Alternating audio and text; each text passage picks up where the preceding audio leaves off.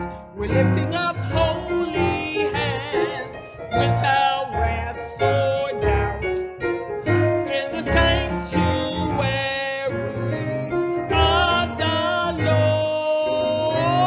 Oh, to praise you, magnify you, Lord. We're lifting up holy hands. Good morning and God bless you. Welcome to your 5-minute spiritual checkup. I am Evangelist Kelly Harrison. We are in the Advent season leading up to Christmas, and all over the world, people are trying to determine what is the best gift to give. Gifts for your spouses, gifts for your children, gifts for your family, gifts for your co-workers and friends. But God has already given us the best gift that can be given. Isaiah, the 7th chapter, and 14th verse reads, "Therefore the Lord himself shall give you a sign. Behold, a virgin shall conceive and bear a son, and call his name Emmanuel." God gave the gift of his only begotten Son, Jesus, so that a world that was laden with sin would have an option to choose God the Father and thereby be saved. No greater gift can be given. The Father gave the Son, and the Son gave his life so that we might have the opportunity to eternal life.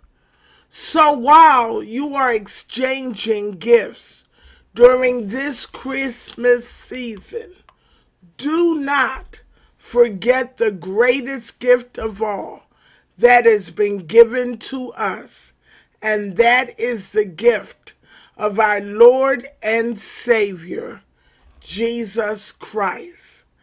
Let us pray.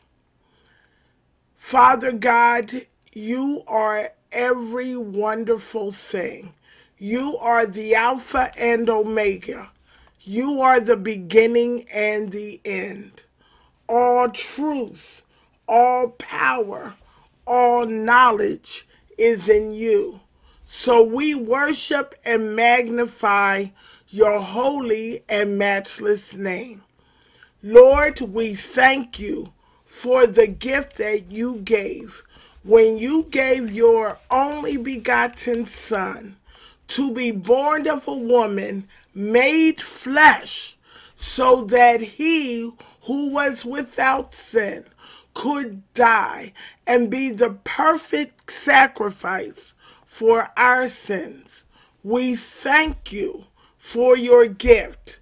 We thank you for your Holy Spirit, who is now dwelling with us and leading us and guiding us into all truth.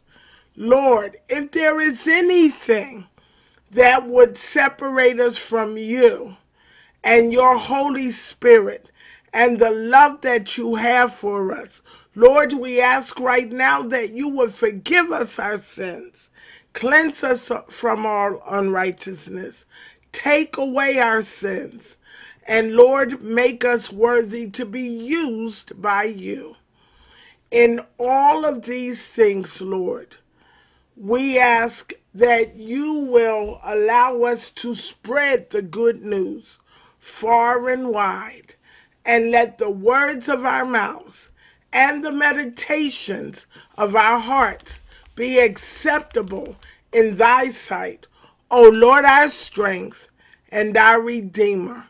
In Jesus' matchless name we pray. Amen. If you have enjoyed this devotion, please like, subscribe, comment below, and share with a friend. May God continue to bless you.